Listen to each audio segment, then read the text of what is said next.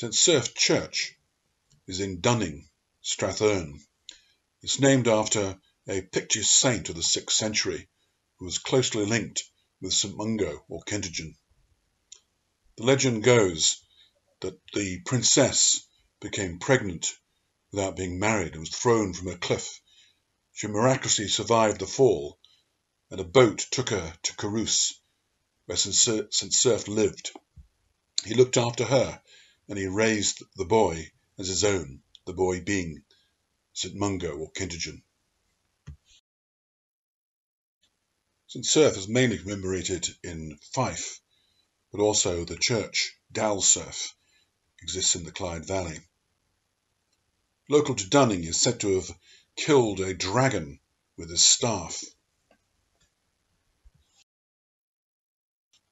The Norman tower dates from about 1150 AD. It's a remarkable survival.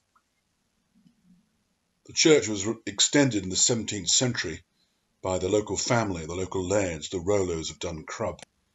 They built the back stairs which runs up to the laird's loft in 1687. It's thought that Dunning had a religious settlement since at least the 8th century, and there are carved stones dating from the 9th and 10th. The church is no longer in use, but it contains the Dupplin Cross, which came from near Forteviot. This is a very rare Pictish High Cross.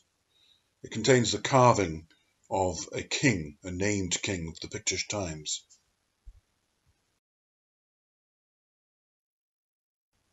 In the village square stands an ornate Gothic-style drinking fountain.